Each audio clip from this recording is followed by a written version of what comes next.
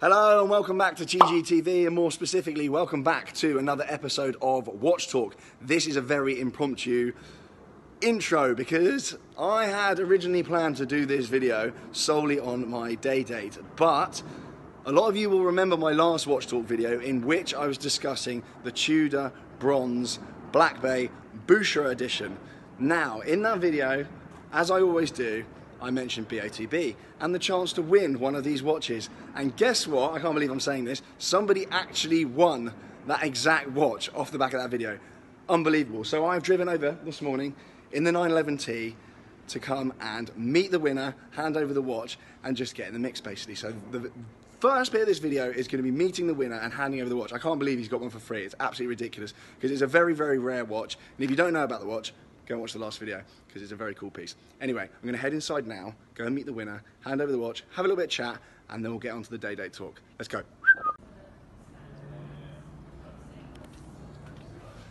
We're inside BOTB HQ, ladies and gentlemen. And we've got winners all over the wall. People that have won cars. So the watch thing is a relatively new thing for BOTB. They're doing kind of a luxury, kind of more lifestyle segment now, so you can win watches, gadgets, all sorts of stuff. But these are all the people anyway that have been lucky enough to win a car. And it's just bonkers. Imagine winning. Imagine them just turning up and just delivering a car. So these are literally, because a lot of people say, oh, do people actually win cars? Yes, they do. Mental. Anyway, let's go through here. Here he is. Hello. Good morning, sir. How are you? Yeah, hold on. You got to hold hands. Let's do that. How are we? I'm good. Tom, I wanted you to meet our winner. Hello, mate. How you doing? How you doing, mate? Yeah, how's it going? You buzzing? Yeah, good. You done very well there, mate. That's actually ridiculous. Nice one. Okay, so we're here with Aaron, the winner of the watch. I believe that the watch is somewhere nearby. I'm coming Here in. he is. I'm coming in. Thank you. The watch has been brought in. So yeah, this is kind of a new experience for me. Cristiano, you're obviously you surprise people. And you actually turned up at Aaron's door? Yeah, so what we did is Aaron put the surprise contact details down for his wife. So we gave her a call. And she was like, oh my God, she was ecstatic. She said, he's working down the road doing some plastering at this guy's house. So we had the address, we knew that you were going to be there. We got hold of a watch for you. And then obviously we came and surprised you. Just didn't even knock on the door. Just he won't. He's got no manners. Yeah, he'll just be straight in there. Yeah, be brilliant. But you've done really well to get hold of one of these because these watches, I don't know whether many people know this, but you can't just go in and buy one of these. They're kind of, you have to be on a waiting list and you have to be a customer of Bucherer and all that kind of stuff. So yeah, you've not only just won a watch, but you kind of just like completely jumped ahead of God knows how many people waiting for one of these. So I think we should probably get it out. Yeah, crack it open. Go on. I'll do this bit, and then Aaron, you can do the rest. I think the box is slightly different to a lot of them as well. Oh, sick. Lovely. Yeah, we'll have that. Definitely have that. Very nice indeed. Just out to the camera. I've seen it before. But yeah, hold it up. What else have you got in here? Oh yeah, you've got a spare strap as well. So the other cool things about Tudors is that you get spare straps with them. So you've got the fabric strap and obviously you've got the brown leather strap as well. I think the strap is quite cool. Yeah, this is the one. But it's nice to have an option, you know, and just not be able to, just wear out one of the straps. You can have both. That's you don't get that with many watches. Rolex don't do that. They won't give you two straps. They'll charge you through the nose for that. So that's really cool. And you got your little warranty card here. You got your booklet. Yeah. How you feeling? I'm feeling good. Yeah, I imagine you would be. I'm going to put it on, yeah? Oh yeah, of course you can put it on. It's your watch. Yeah, do it right with it. Put it on your head if you want. So you're saying your son's quite a big YouTuber fan, so he watches loads of stuff. He watched the Logan Paul and I was watching that. I quite enjoyed that actually. I didn't let on to him that I enjoyed it, but it'll be Tom in the ring next. Oh, don't. You versus Archie, that's what we want to see. Yeah, I know. We might. Who would your money be on? What, you or Archie? I think Archie would literally just run around trying to avoid you. That looks awesome, look at that. Guys do everything, didn't I was saying earlier actually before we were on camera, I was saying that because obviously there's a brown version of that as well, and the blue version just goes so much better with everything. The brown one doesn't actually ever match anything, but that, you can wear it jeans, you can wear it smart, like it is a seriously cool piece. So. Is that why you got yours, Tom? Because you just knew it was versatile? Yeah, really, and it's a good investment. You know what, it's nice to put your money into something that you know is just going to be worth more in the future. Yeah. It's nice to know that you haven't just taken a complete hit on it. I'm really quite hot and stuff like that. I believe that you can buy stuff that you enjoy and also doesn't cost you any money in the long run should you ever need to get rid of it. So those are trading for way more than the retail price. So yeah, you've absolutely nailed it there. I suppose the only difference between you two is you had to buy your watch, whereas you got yours for what? Yeah, okay, don't rub it in. 15p. Yeah, don't rub it in. Yeah, you saved a few grand then, mate. You nailed that. Congrats again. It's lovely. It's gorgeous. Awesome. Thank you. No worries. No worries. Nice one. Thanks for watching. This has been a new experience for me. You do this kind of stuff all the time, but yeah, every week. This is so cool. So cool. Right, so that was Aaron anyway, the competition winner of the Tudor. Let's jump back in the 911 and go and see this day date, because this is one of my favourite pieces I've ever owned, and it is a keeper. I'm really excited to show you this piece, so let's get in and go and take a look.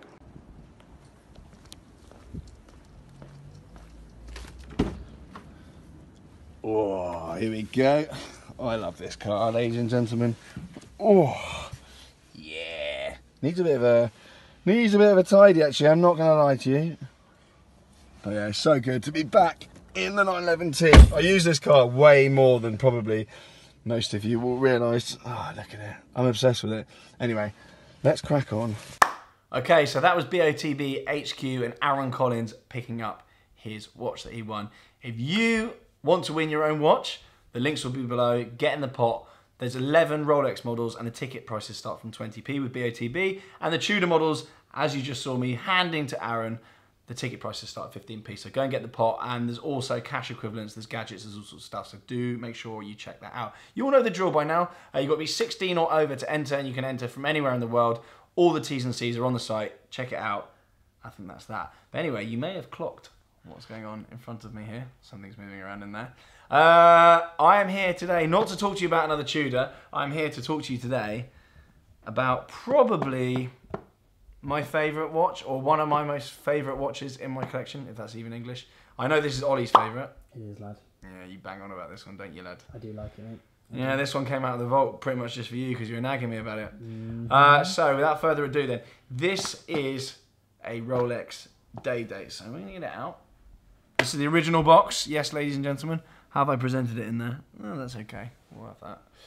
Okay, so what have we got in the box then? First things first then, it is a 1974, I believe it's a 1974, Rolex day date. I wasn't alive then, contrary to popular belief. I'm not actually that old.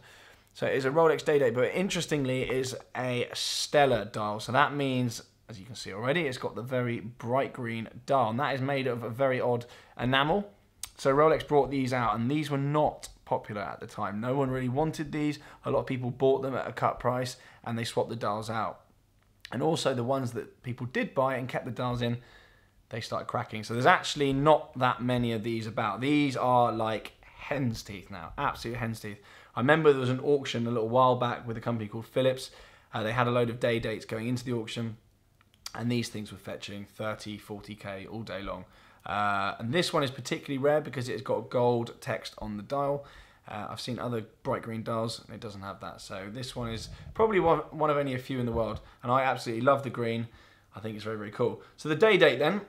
What's the vibe with the day date? This is a 36mm. This is how the day date started. They are now 40mm in the modern ones, but I think this one, I'll put it on actually. And I'll also compare it to another greenie in my collection, which I'm not talking about today. But we'll compare it anyway. So there's a 36mm, so it is quite small. But I think it looks pretty good on the wrist. I've got quite skinny wrists. But yeah, this is the original size for day dates anyway. The modern ones are 40mm. This is 36. I think it looks quite nice. We'll put it on anyway. Yeah.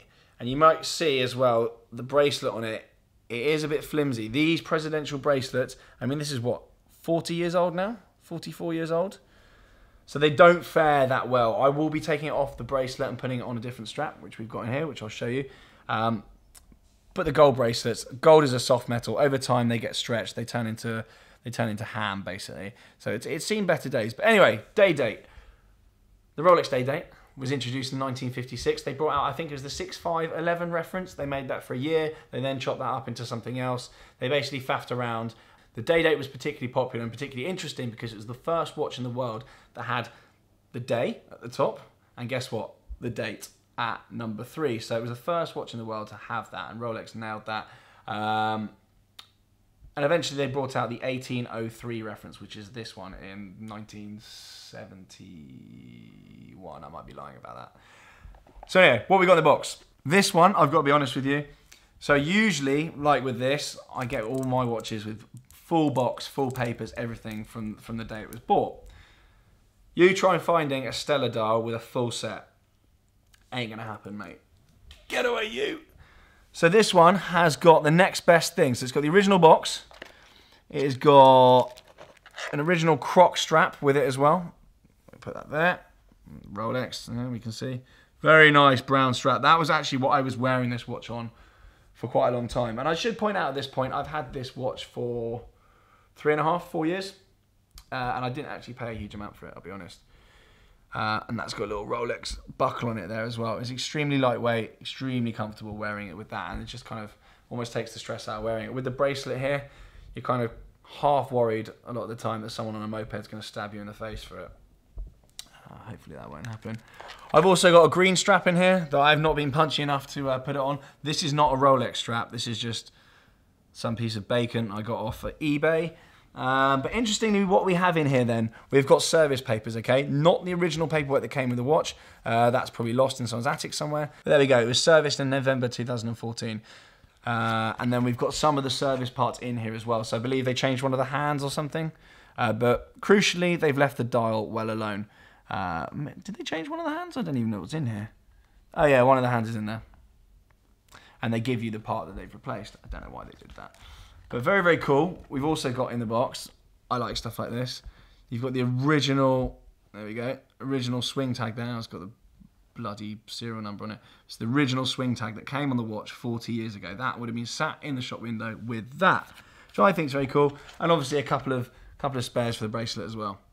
That is all we've got. But it is extremely rare to find these with anything other than just the watch, let alone the box and all this kind of stuff. So this is a very rare example, very rare indeed. And this has just been sat in a vault really, a lot of the time. And it will be going back into the vault probably fairly soon, just to chill out. And this is gonna be one that I probably end up giving to my kids, to be honest. I'm not gonna sell this one, unless someone slides in my DMs with a good offer.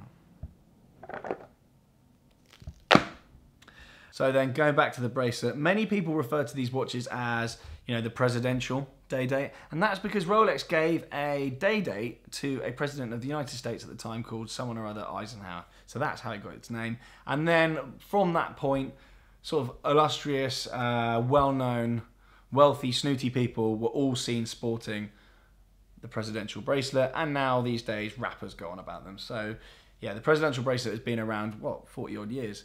And it's kind of, you can absolutely pick it out a mile away. Sometimes that's a good thing, but as I mentioned earlier, sometimes it can lead you to being stabbed in the face by a moped rider. So modern day then, Rolex had the Day Date 2, I believe, which is a 41mm.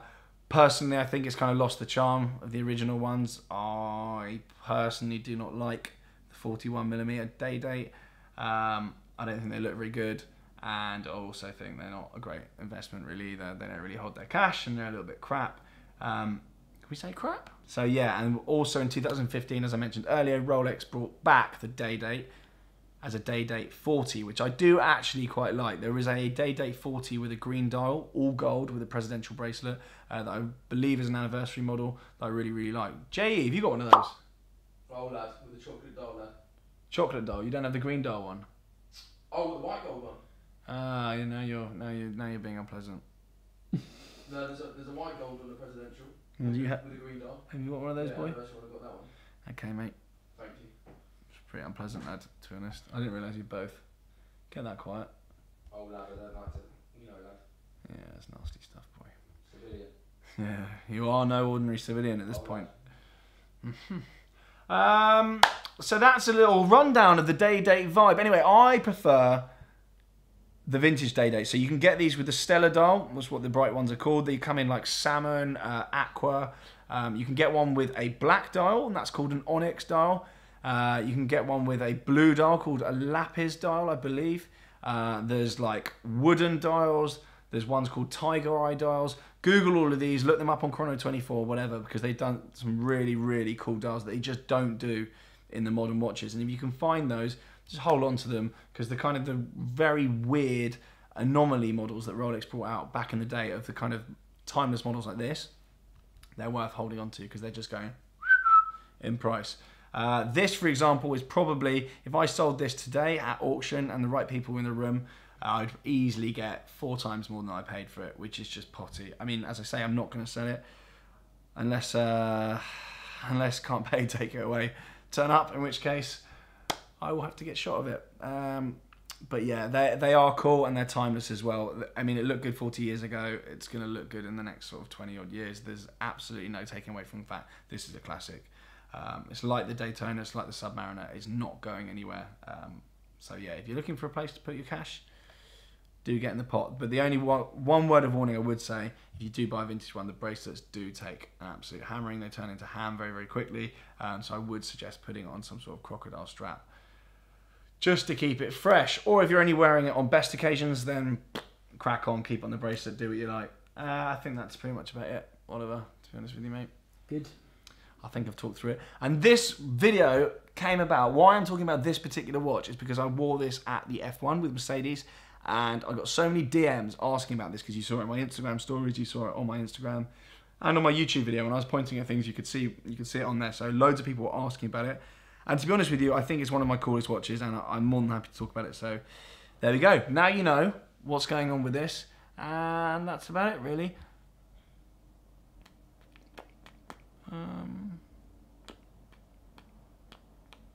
I haven't mentioned a video game either.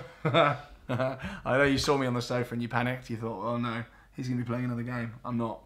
But what I want to do at this point is just say thanks again to BOTB for allowing me to go and meet the winner. It's a weird feeling, you know, you make videos and you just think, oh, it's just kind of just churning out videos, a few people are going to watch it, whatever.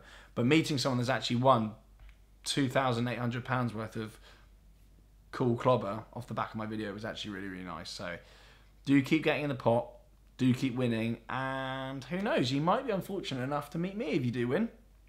So there we go. Anyway, I'll leave all the links below. Do get clicking, do check it out, and I'll see you all very good. Actually, if there's a specific watch that you want me to review, whether or not you've seen me wearing it or not, I can get hold of most watches to do reviews on. Do butt in the comments, do make suggestions, because I read every single comment. Whether or not you're being unpleasant, I do read them all, so make sure you get in there. Anyway, from myself, the Day, and Ollie here, say bye, mate. Bye. Yeah. Ciao. Thanks so much for watching. Do subscribe, leave a yep in the comments so I know you've watched it to the end. I like that one. And I'll see you again very soon. Bye.